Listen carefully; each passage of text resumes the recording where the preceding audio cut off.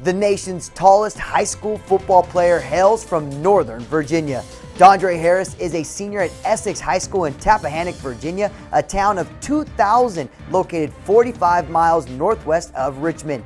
Harris checks in at 7 feet, 380 pounds. According to data from MaxPreps rosters, he is the nation's tallest defensive lineman and could be the tallest player in the country regardless of position. According to Essex head football coach John Folks, Harris starts at defensive tackle for Essex, which is 1-1 heading into its Week 3 matchup with Nandua.